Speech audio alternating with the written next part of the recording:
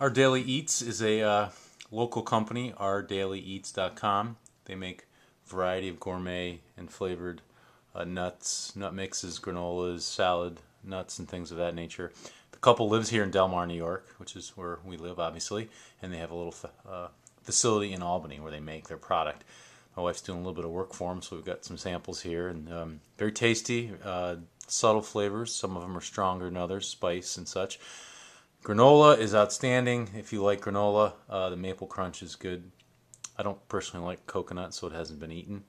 And it's nice to support local entrepreneurs who are making these foods here in New York. In fact, there's an article today in the Spotlight newspaper about this gentleman, Larry Somke, who's got a Larry's Southwestern salsas, I guess, a line of those. He's now selling them in Price Chopper, which is probably a coup for him. So there you go.